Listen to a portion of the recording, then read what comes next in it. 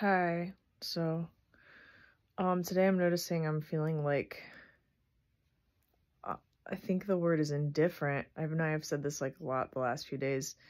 And it's also interesting that I made a video saying I'm not complacent. Those are the very different things. I'm definitely not complacent, but I don't feel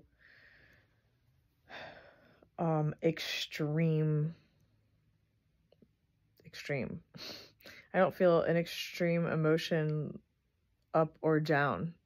Like, I'm still noticing, moments or bouts of Satori, which I know I talked about that in another video. Definitely look that up. It's a really cool experience.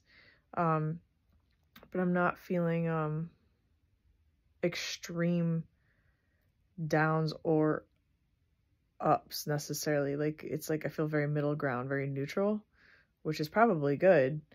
It's just very different. It like today, for instance, like the weather, it's really gray out, and it's like I expect my mind or myself to feel like down or depressed even. Especially with having experienced like remnants of grief over the weekend, experiencing that. It didn't latch on, it didn't linger really. So that's really wild, I think, to notice right now for myself, at least, because I feel like the majority of my life I can think of like something, that would trigger or kind of pile up within me to add to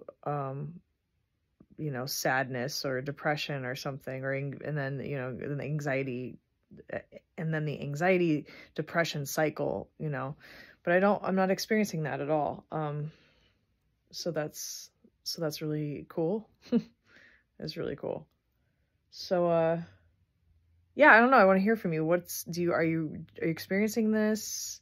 Have you experienced this?